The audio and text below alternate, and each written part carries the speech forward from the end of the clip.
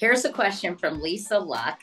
She asks, and this is a question I'd like to know too, how long can a woman safely be on HRT without putting herself at a higher cancer risk? My doctor suggested I go off them after 5 years, and I miss them so much. I hear you, Lisa. There are so many mixed messages about this. Thank you. So there are mixed messages. And again, the follow-up data to the WHI showed that whether or not someone was on estrogen or progesterone or estrogen alone, you looked 18 years out and the safety data was actually very good. There was no increased morbidity or mortality in either group. My feeling is if somebody is well, I will not take them off of hormones after 5 years. There are proven benefits. Now, we're not supposed to say one uses hormones for primary disease prevention, and the United States Preventive Service Task Force just came out with a statement stating that hormones are not for primary disease prevention, but we do know that hormones really do help keep a woman's cardiovascular risk low, particularly when the estrogen's used transdermally. And in addition, it helps bone.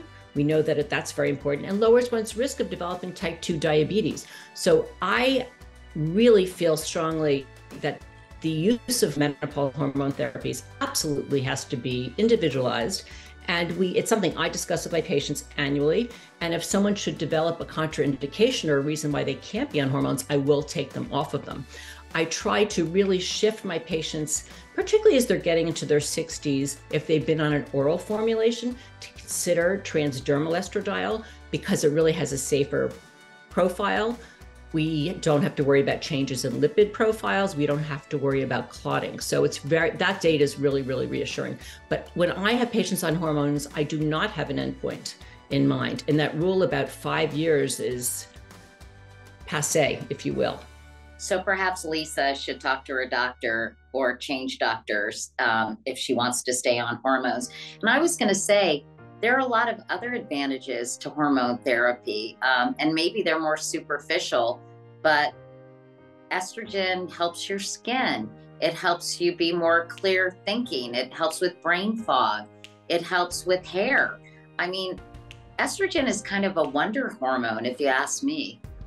I agree. And it's very interesting. Certainly when I trained and earlier on in my career, we weren't really supposed to talk about those things or have that factor into the discussion we would have with our patients in terms of why someone should go on hormones. But quite honestly, the discussion of hormones has to do with the quality of life, and it has to do with sexual function, cognitive function, sleep, and an overall sense of well-being. You know, we know that obviously we want to take care of our bones and our muscles and our joints. And it's very interesting because many women start to have joint aches and pains with menopause. You hear of so many women having frozen shoulders. It's not a coincidence. So I think, yes, there's so many benefits that go beyond vasomotor symptoms, yet the FDA approves hormones for vasomotor symptoms, also for maintaining bones and preventing osteoporosis, not for treating osteoporosis, but from preventing further bone loss. So the way I would look at it is, and the same thing when I would speak to my obstetric patients, hormones affect every single organ system of the body. And it's really true. We could walk through every organ system of the body and talk about the benefits of being on hormones. But then again, not everyone wants to. And not everyone can be. So it clearly has to be individualized. And it's not one size fits all medicine. We have a whole array of options. And what works for one patient may not work for another. And what works for a woman who is newly menopausal may not work for somebody who is in her 60s. Chris asks, wondering if Dr. B has any advice on the pros, cons, or risk benefits to a woman beginning HRT after being in menopause for 10 plus years. I can't seem to get an answer on this. I know there are many benefits for HRT for brain, heart, and bone health. If there's no family history, no family cancer history, does it make sense to begin HRT? That's a really, really, really great question. The current prevailing philosophy regarding starting and initiating hormone therapy is we want to start it within 10 years of final period and before the age of 60. And it's really unfortunate because in my practice, I have 60-year-olds coming in and say, oh my gosh, I missed the boat. I can't believe it. And in my practice, I've made a few exceptions to the rule if I have somebody who's just 60 or just 61 and they recently went through menopause and they are healthy as can be, their cholesterol is fine, their blood pressure is fine, we'll look at their bones and we will have a discussion, again, weighing the risks and the benefits. But as a rule of thumb, if somebody is 10 years out, I won't.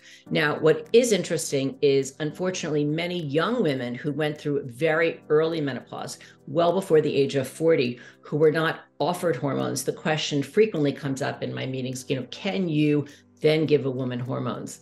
And it certainly is up for discussion. We know if you were to take a 35-year-old, for example, who was treated for a certain type of cancer, or for whatever reason, an early ovarian insufficiency situation, if you were to offer them hormones at the beginning, they keep their risk of cardiovascular disease low. They lower the risk of osteoporosis. These women who go through an earlier menopause are at increased risk of cardiovascular disease and are at an increased risk of bone loss. So the question is always, well, if they come to you at 45, is it too late? We have to weigh the pros and the cons. And I would certainly consider the pros in a younger woman. If a woman comes to me in her 60s and is well beyond her final period, we typically don't do that. Is there anything else that this woman could do 10 years out from menopause that would mitigate some of the symptoms of, that come from getting older and losing all your hormones? So if she were to still have vasomotor symptoms, which 15% of women still do, there are non-hormonal ways in which we can address those symptoms. It doesn't seem to me that this woman has symptoms. I think she just is talking about the health benefits, brain, heart, and bone health. If she doesn't really qualify for HRT, are there things she can do that would benefit her brain, heart, and bone health? Yes.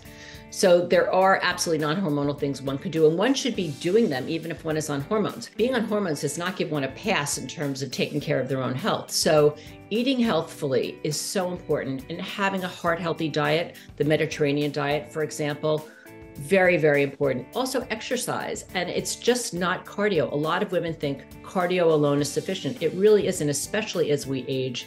We lose muscle with age. How much a year do you lose in muscle weight? Like a lot, right? Well, a decent amount. And I will tell you, I really try to emphasize to my patients, especially the young ones who are doing Pilates and yoga and resistance training, I'm like, keep doing it. It is so important. It's never too late to start.